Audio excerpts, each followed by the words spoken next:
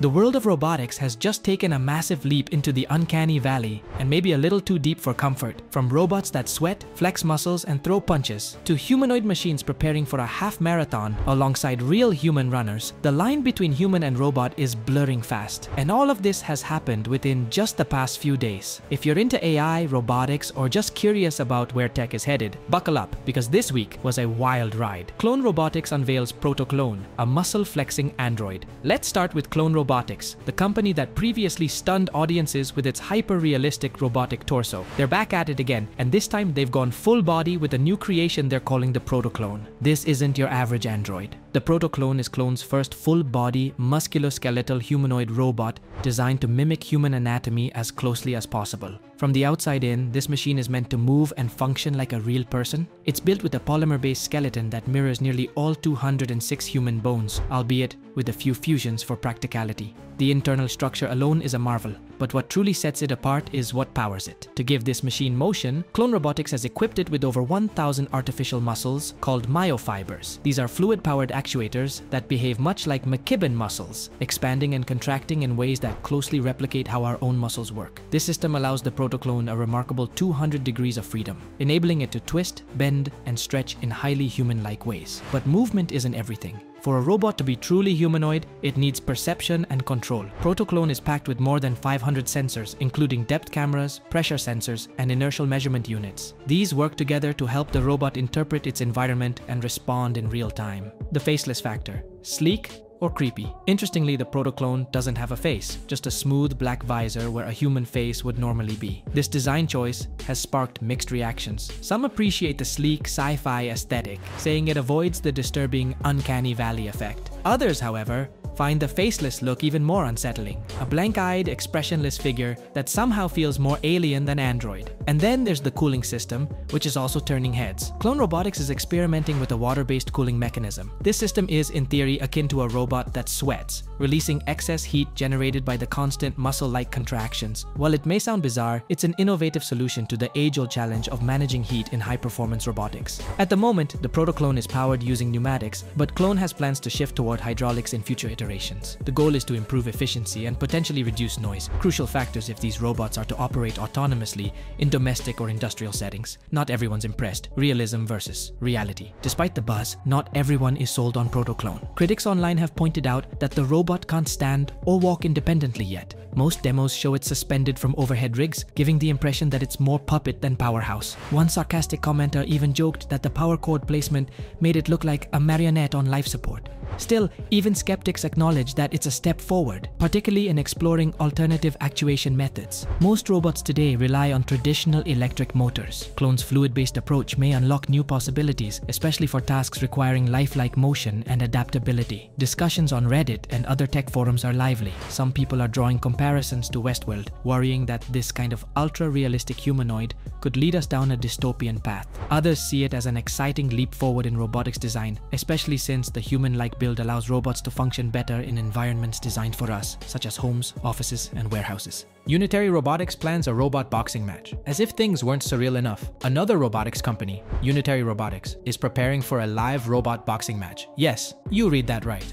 Unitary has begun promoting what they're calling Unitary Iron Fist King Awakening, an event where two humanoid robots will step into the ring. In a teaser video, their smaller humanoid model, the G1, which stands at about 1.32 meters tall, is shown sparring with a human and another G1 bot. The movements are far from smooth, but there's one standout feature: the bots can get back up after being knocked down. That's impressive, considering how difficult it is to achieve stable bipedal motion. Right now, the biggest hurdles seem to be reaction time and balance. The robots don't dodge punches effectively yet, and recovery after a hit is slow and clunky. However, Unitary claims it is working on improving the G1's full body motion using motion capture datasets, teaching the bots not just to fight, but to dance and perform martial arts moves like Kung Fu. While many people are skeptical, others are just excited to see the show, even if it turns out to be more comedy than combat. A humanoid half marathon. Humans and robots hit the pavement. If boxing bots weren't enough to amaze you, try picturing humanoid robots running a 21.0975-kilometer half marathon next to real people. This isn't science fiction. It's happening next year at the 2025 Beijing E-Town Half Marathon and Humanoid Robot Half Marathon. The event is scheduled for April 13th.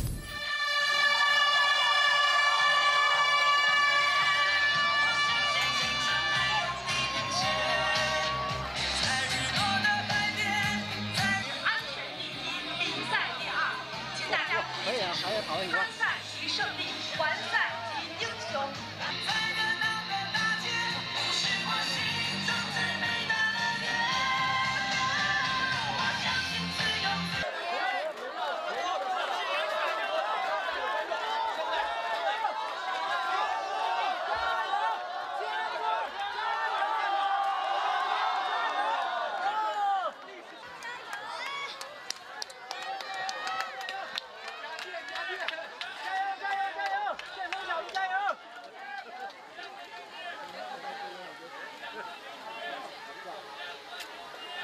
And it already has over 30,000 human participants signed up. Alongside them will be humanoid robots from universities, research institutions, and tech companies. Of course, there will be physical barriers on the race course to prevent accidental collisions. Robots will also follow separate completion standards, since most still can't match human speed or endurance. But don't underestimate them. Some prototypes are reportedly hitting speeds of up to 12 kilometers per h, which is no small feat for bipedal robots. To survive the race, many robots will be equipped with shock absorbers and even custom running shoes, since slamming metal feet into concrete for over 21 kilometers can wreak havoc on their joints and chassis. According to Li Quan, a director at the Beijing E-Town Committee, the purpose isn't just spectacle. The marathon is meant to be a stress test for next-gen robots, evaluating everything from motor durability and joint flexibility to AI control systems under real-world conditions. Robots in human spaces? A trend that's only growing. All of these developments, from Clone's Protoclone to Unitary's boxing match and the Beijing half marathon, point toward one clear trend.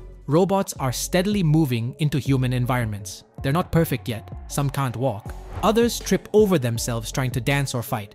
And plenty of people find them creepy, impractical, or gimmicky. But with every prototype, every test, and every glitchy performance, we're getting closer to a reality where humanoid robots are part of everyday life. Some experts argue that the human form factor actually makes a lot of sense. Our world, from door handles to staircases, is designed for bodies like ours. If robots are to be useful household helpers, delivery assistants, or even caregivers, a human-like design may be the most logical choice.